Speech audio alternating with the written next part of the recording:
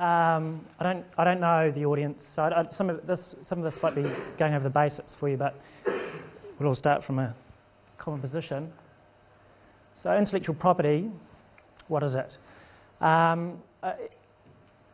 It covers quite a broad range of types of protection of different aspects of your product or your process or your brand.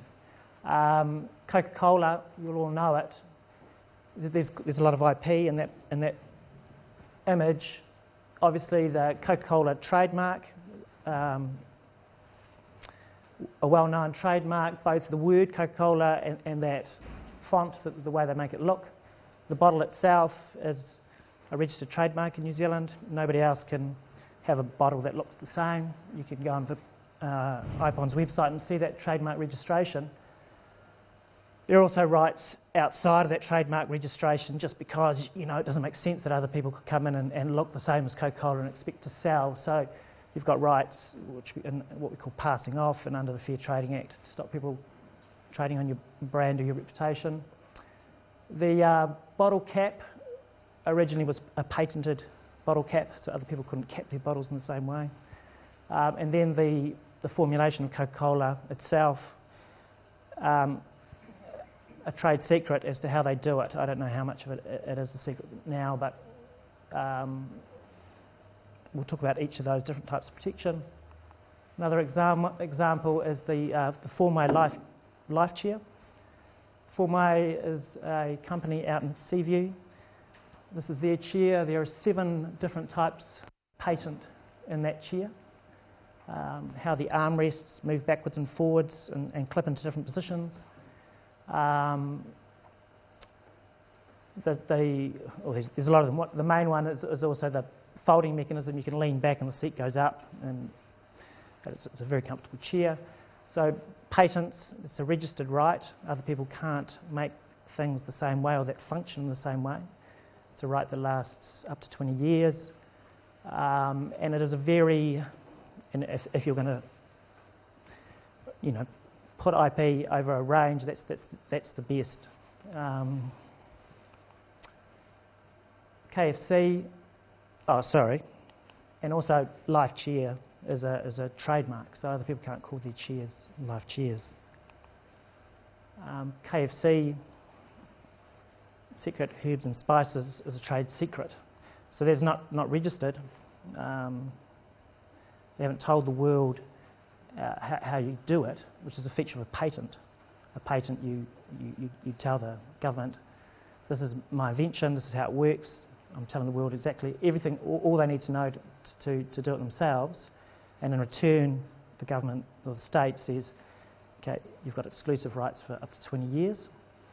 At the end of that 20 years, anybody else can make use of that patent. And so technology builds and builds and builds on what's gone before. That's really good because you get that 20 years and you're the only person who can exploit that idea. So you make a lot of money in 20 years, well that's the idea. But at the end of that 20 years, you're just in the same position as the rest of the market. So drugs that come off patent, anybody can make them. Paracetamol, very valuable during its patent term, it's now off patent. It's a generic drug and anybody can make paracetamol. So KFC decided to keep their secret blend of herbs and spices secret. And as long as they can maintain that secret, and quite a lot of effort has to go into that, that's a right that will go on forever. Until somebody else finds out how to do it, they can't do it. So that's the story about KFC. I don't know if that's true. It seems surprising to me you can't figure out what's inside KFC. I've always wondered the kind of food regulations and saying it has to say whether or not it contains dairy or whether or not it contains, Yeah, and I think that's right. And I mean, you have to say what it does contain and what it doesn't, and you can say it contains spices, but they're the combination and the proportions and the recipe. And I think India quite often, or was it India or Fiji recently, I think tried to get KFC to disclose their recipe. And they said it was for health regulation reasons. There's some dispute whether KFC just wanted to get out of Fiji because it wasn't making any money in Fiji, but KFC would have left Fiji rather than tell them what the recipe was. Coca-Cola wasn't in India because India wanted them to disclose its recipe, and until India removed that requirement, Coca-Cola stayed out of India, billion people market. So the other IP there is their branding. Their trademark's really strong. The Colonel Sanders, the look of it, the KFC, Kentucky Fried Chicken, all of these are registered trademarks. So again, that's a registered right. You apply to the trademark office in each country that you want to trade in, and if you get your trademark, there's a few requirements for getting a trademark. It has to be distinctive and usually non-descriptive, and it can't be confusingly similar to a trademark that already exists. You are the only person who can use that trademark in relation to the goods or services for which you have a registration. So that's quite confusing. But so KFC, if there was a forklift manufacturer and they wanted to call their company KFC, it's very unlikely that KFC would be able to stop them because there's no confusion in the marketplace that maybe Colonel Sanders is providing this forklift. So you get your trademark rights in relation to the products that you are trading in, and you need to tell the patent office or IPONs what those goods or services are. For all of these registered rights as well, it's a country by country thing. So you need to think about which market you're going into. So taking a step back, what is IP? IP is an ability to control or have exclusivity over different aspects of your products and your services. You can have protection over the function of those products, and that's really your patents. The threshold for getting a patent is quite high. The law around patents is quite technical and difficult. The patent must be novel. It must have industrial applicability, and you need to make these applications in country by country and meet the particular laws of those countries. So quite a high threshold. It must be inventive as well. Form, so what it looks like. A step down from patents, you can get what's called a design registration. So how your thing looks, and the former chair has some design registrations. Not how it works, just how it looks. Somebody can make something that does the same function, make it look a little bit different, and you won't be able to stop them doing that. But quite useful. For example, the form of the Coca-Cola bottle would be a design registration. Possibly, they've got a trademark for it because it's identified as a trademark, but it doesn't stop other people making glass bottles, but they can't make them that look the same as that. The content. So, the obvious one is taking a step away from those types of IP rights is copyright. You can get copyright in written works and software.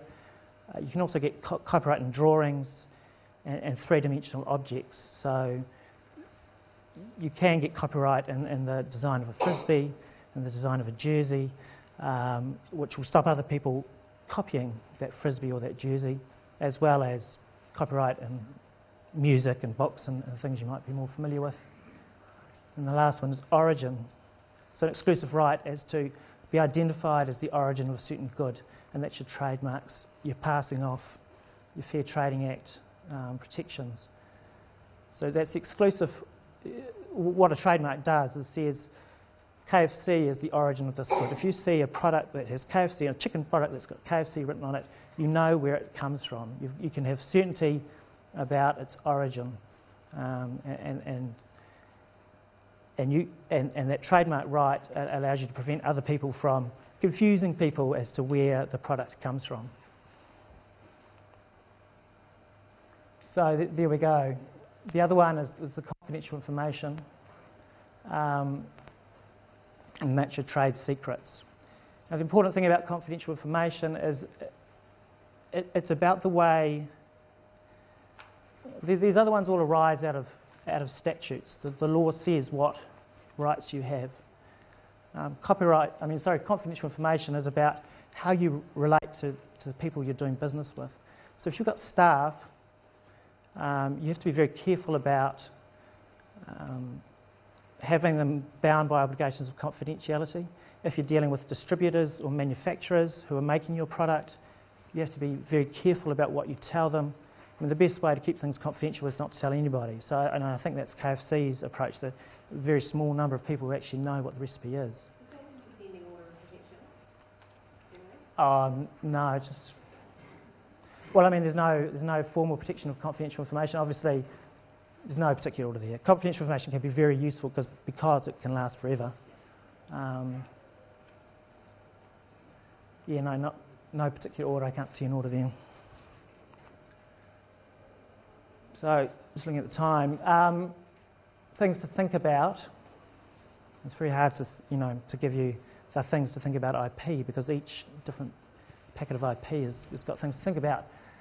But if you have an invention, if anybody in here has an invention as part of their business, if you don't remember anything else, just remember to keep it secret. Not to disclose it to anybody until you've got patent protection. Patent law says if it's published in any way or used commercially in any way, before you get your patent or you apply for your patent, you don't get protection. There's some minor exceptions to that, which you can go and see a patent attorney about, but I think the rule is don't tell anybody, don't use it, don't seek funding unless you've got really good obligations of confidentiality with those people you're talking to. If you do, or you put in any form of publication, you lose your rights. You'll never get your rights. You never get your rights, and to the extent you can't keep it secret, you can't then rely on it being a trade secret or confidential information. Make sure you get ownership sorted out. Make sure you get assignments from your staff to you so that you own, or your company owns, the IP that you have. Think about enforcement. No point getting IP rights if you can't afford to enforce them. It can be very expensive. Some things are much easier to enforce than others. Trademark registration is much easier to enforce than not having a trademark registration, although you still can. It's just more expensive. Think about how it links to your market strategy. What markets are you going into? Where do you need protection? What am I relying on? Trilogy, their brand's really, really important. That's what they're relying on, so that's where they should focus their efforts. So it needs to link to your market strategy. And then the last one is freedom to operate, and you'll hear patent attorneys talk about this.